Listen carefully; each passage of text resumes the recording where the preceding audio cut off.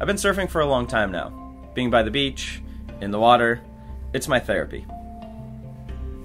My name is Dave Gaylord. I'm a mechanical engineer and 3D printing enthusiast. There are thousands of boards out there. I see them at the beach all day long.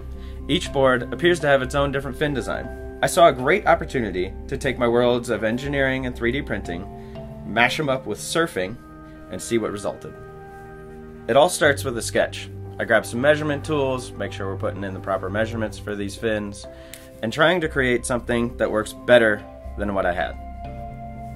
From the sketch, we have to turn it into a digital design. I take it into SolidWorks and start building the features one by one.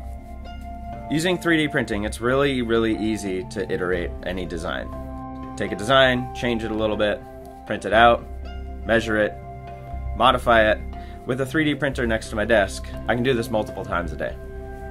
After some design and iteration, we ended up with this fin. I used a bunch of different materials for 3D printing these fins. What ended up working best was the Mark Forge machine. It combined carbon fiber for stiffness and nylon with strength, making the perfect fin.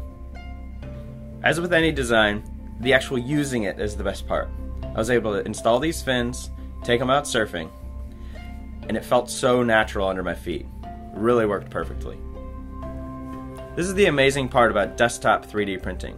I was able to take something from an idea and turn it into a reality. The ability to contribute to the 3D printing community, as well as the surfing community, is a really powerful thing.